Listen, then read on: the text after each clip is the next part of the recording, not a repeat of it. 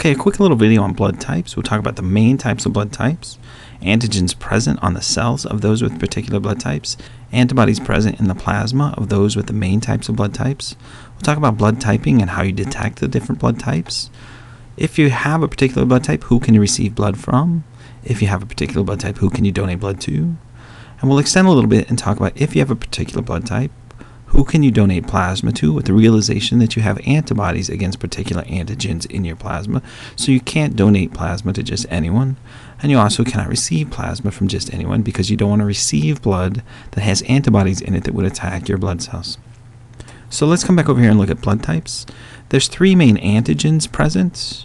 These are things that the immune system can target. Now technically there's more than 30 antigens and even hundreds of more that also could be on blood types, but these particular antigens, the A, which I've depicted as a green triangle, the B antigen, which I've depicted as a B on a side, and the D antigen, which is also known as the positive and negative in a blood type, which I've also depicted as a D on the side. So again, there's multiple other antigens, but these are the main three antigens that cause a vigorous immune response, and these are the ones that have to be paid attention to when donating blood or when transfusing blood. If we go down the individual blood types, there's 8 main types of blood type depending on the presence or absence of those antigens. So A positive has the A antigen and the D antigen. A negative has the A antigen and no other antigens. B positive has the B antigen and the D antigen. B negative has the B antigen. AB positive has the A antigen, the B antigen, and the D antigen. So AB positive people have all 3 antigens. AB negative has the A antigen and the B antigen. In O positive, it's lacking either of the A or the B antigens, and that's the designation of O when you're lacking A or B. In this case, we do have the D antigen, so this person would be O positive. Again, in the O negative, they're lacking the A antigen and the B antigen, hence the name O-type blood. And they're also lacking the D antigen, so in O negative people, they lack all 3 antigens on the outside of the red blood cells. Now, if you have an antigen present on the outside of your red blood cell, you won't make antibodies against that because your immune system will detect that as self. However, you've probably been exposed to the other antigens, not necessarily by blood mixing or anything else, but these antigens are also found in bacteria and food items, so you probably have been exposed to these antigens before, and you've made antibodies to them, again, if your immune system hasn't detected them as self. So in this diagram, I'm depicting anti-A as a little triangle that fits over the A antigen, anti-B, and anti-D. Somebody that's A positive, again, would not have anti-A or anti-D because those would be detected by the immune system as self, but they would have been exposed to food or bacteria with the B antigen at some point, so they'd make the anti-B antibody. In the case of A negative, they'll make anti-B and anti-D. In the case of B positive, they'll have made the anti-A antigen. B negative makes anti-A and anti-D. AB positive has all 3 antigens, so all 3 are recognized as self, and the immune system will not make antibodies against any of them. AB negative won't make anti-A and anti-B because they're self, but will make anti-D. In O positive, anti-A and anti-B antibodies will be made, and in O negative, all 3 antibodies are made because the immune system doesn't detect any of the antigens as self because none of the antigens are on the outside of the red blood cell. A simple way to do blood typing then is to recognize that if you put anti-A antibody on a cell that has the A antigen, then that anti-A antibody is going to cause agglutination, or it's going to cause the blood to basically clump up, because that's what antibodies do when they find their targets. They cause them to clump together. So if you take anti-A antibody and put it on A positive blood, the antibody is going to find that antigen and cause the blood to agglutinate.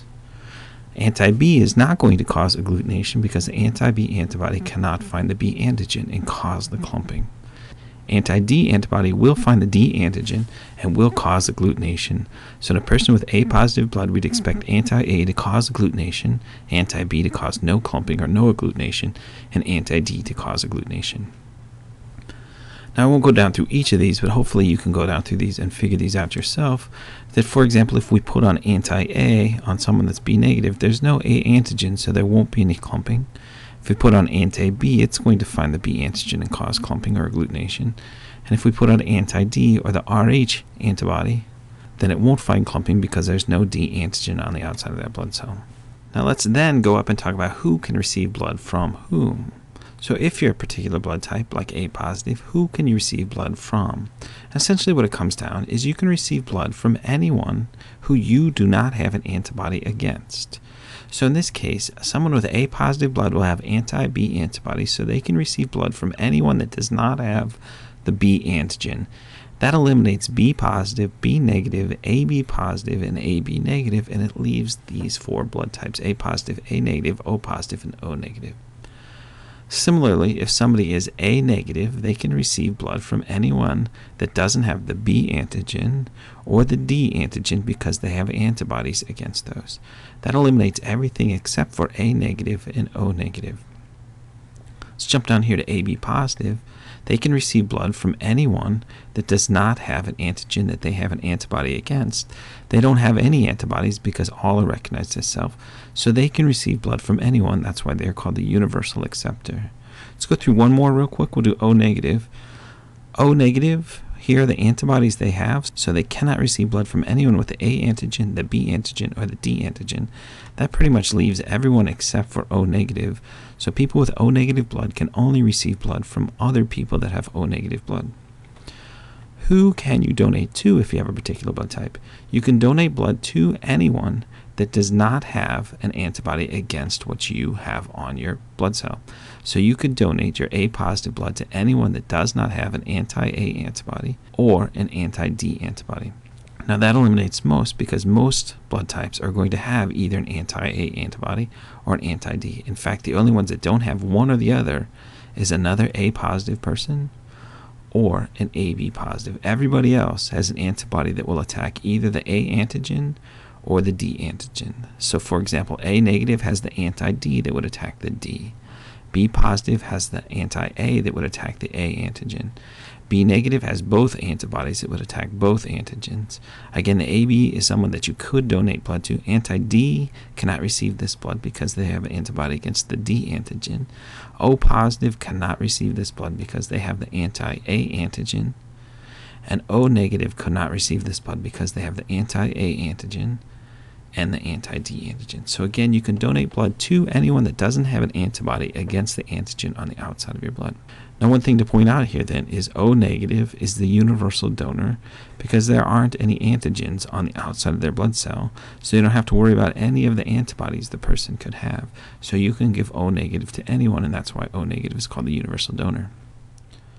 So before we wrap this up, let's extend one more little step and talk about who can donate plasma to whom and who can receive plasma from whom.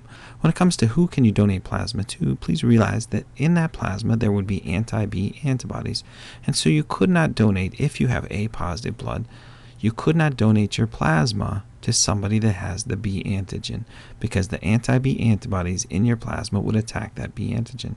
So what that eliminates is anything with the B antigen, so B positive, B negative, AB positive, and AB negative, leaving the A positive, A negative, O positive, and O negative. So essentially you can donate plasma to the same people you can receive blood from. Who can you receive plasma from? You can receive plasma from anyone that does not have an antibody that would attack one of your antigens. So if you're A positive blood, you can receive plasma from anyone that does not have an antibody against your antigen. Now, if you scan down through here, though, you'll realize that most people would have those antibodies present, one or the other, in their plasma. So A negative would have anti-D antibodies in their plasma. B positive would have anti-A. So essentially you're eliminating everyone except for A positive and AB positive. As before, when you could donate plasma to anyone you could receive blood from, you can receive plasma essentially from anyone you could donate blood to. The reason is you can receive plasma from anyone that doesn't have an antibody against your blood type. And that's the same thing, that's the same rule that governs whether you can donate blood to somebody. Alright, so I've looked for a chart for a long time that had all of these things on there, and I'm hoping that this basically does that. The only thing that I've left off is the genetics of who can pass on their blood types to their kids. What are the possible outcomes of kids given the parents? But at least in this video, I've gone through the major types of blood types, antigens present, antibodies present, how you can read the various blood types, who can receive blood from who can donate plasma to. Another thing that you don't often see, and hopefully it's helpful that we've extended it here, is who can donate plasma to who and who can receive plasma from whom. Thank you.